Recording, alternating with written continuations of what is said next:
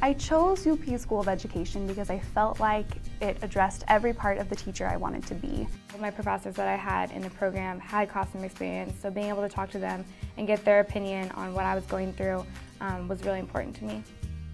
There's a lot of support, and you could see that from the beginning coming into it.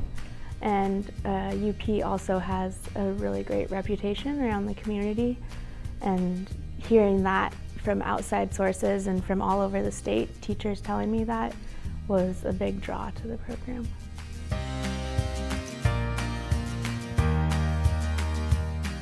I think at the University of Portland, I really enjoyed just the interaction with my professors.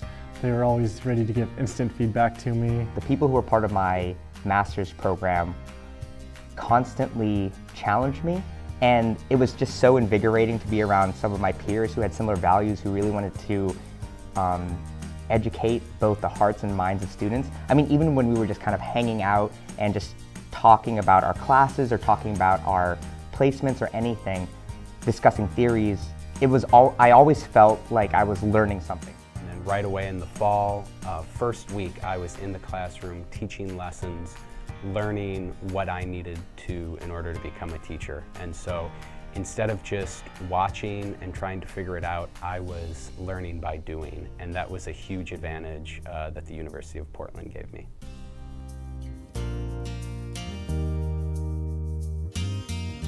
Literacy across the curriculum, especially since I was a math teacher going in, and I was thinking, what do I need to know about literacy? But then I had Dr. Peter Thacker, and he just really brought it all together. For me, my science methods class was definitely my favorite class. My professor, Dr. Morell, was really involved. Everything we learned, I've been able to translate directly to the classroom, both during my professional year and now as a middle school science teacher at Baker Prairie Middle School. I believe in culturally responsive classrooms and teaching the whole child. That's why I'm making personal connections with my students to understand their experience in the world. I believe in the God-given potential for every student to be able to be successful in life, and that's why I'm blessed to be a teacher. One of my favorite philosophies from teaching math is letting students discover their own way to solve problems. And I think the reason for that is so that way they can figure out what's the best method for me. I believe that kids learn best by actually rolling up their sleeves and doing science and not just hearing about it.